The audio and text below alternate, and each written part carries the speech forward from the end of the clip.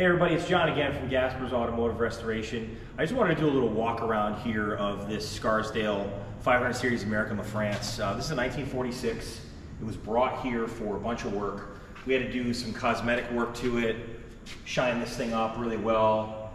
We had to do a bunch of mechanical things. The gas gauge had some problems. The engine needed service. The radiator was no good. The carburetors were messed up and needed to be redone. We checked the brake system, we reupholstered the seat, we replaced the glass, all kinds of stuff in this thing. A lot of work. It's been here for many weeks, and so we're just going to do a quick walk around. Again, this is a 1946 500 Series American LaFrance. They didn't make these for a really long time, maybe 6-7 years or so, and it was relatively short-lived. You don't see a lot of them, and you can really tell by this giant grill here. It stands out. It's actually cast aluminum. And if you come in and look closely here, you just see the detail on this. It's really cool. It's rough. It's like this from day one. It has these little imperfections in it. They buffed it. We took these off, rebuffed them, just to kind of bring back some of the brightness. It's not done to Concours restoration level. The customer didn't want that. It's just to make it look really nice, and it was easy to do. It came out really great. And of course, you got the American LaFrance emblem here on the front. And this really cool hood ornament up here. This is a period of time in the 40s, late 40s, early 50s, where you see big hood ornaments on trucks.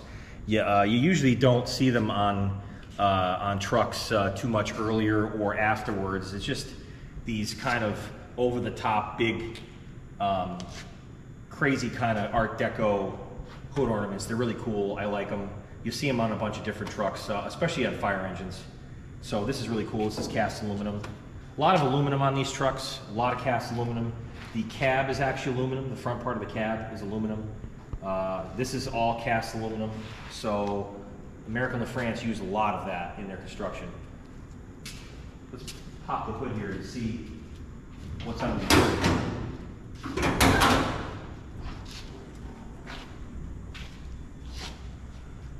Very simple hood holding here. This is factory, it just comes up and you just let the hood sit on it. That's it. But we have a V12, this is the junior V12. American LaFrance made two different V12s. They had a large one and a small one. This truck is a 750 gallon a minute pump, so this came with the smaller engine.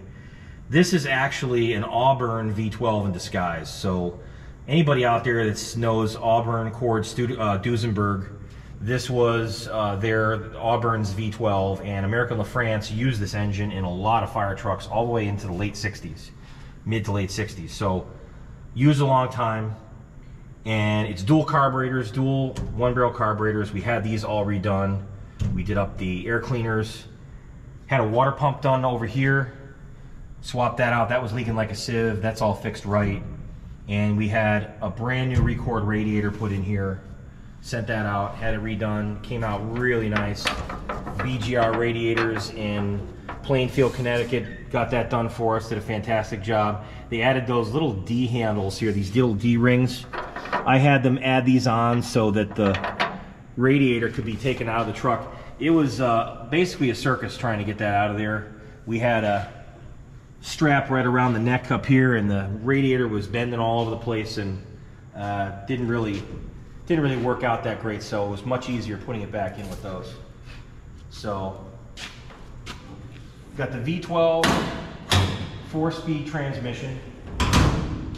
The siren's kind of cool. On fire trucks, you can pretty much put stuff wherever you want it. It's all custom made.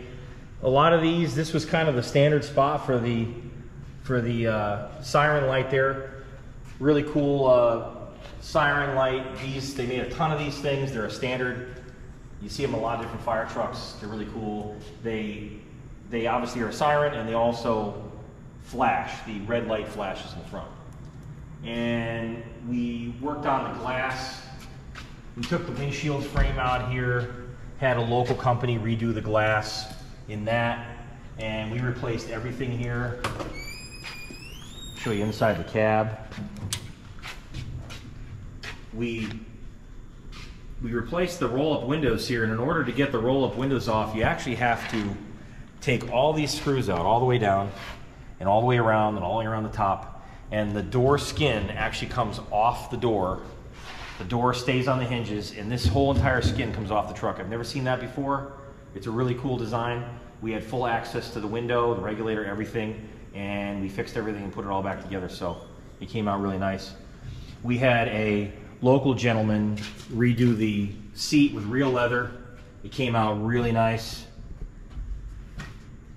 I reinstalled the correct ignition switch on the dash up there. And the knife switch to the left there is the original style switch, and they had something else in its place. I didn't like the way it looked, so I wanted to put the original one back in there. I had one laying around. We redid it, put it in there. Really quite an interesting truck to sit in, and just the view of sitting in the truck is just crazy. It's like driving a battleship. It really is like driving a battleship or in some sort of spacecraft.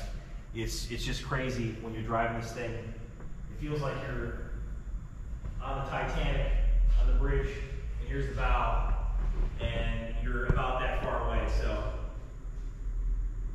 quite a crazy design by American LaFrance, but a good one. And just trying to go through and neaten things up, and fix problems, and just clean it up as best we can, get as many things as we can get done for the customer while it's here.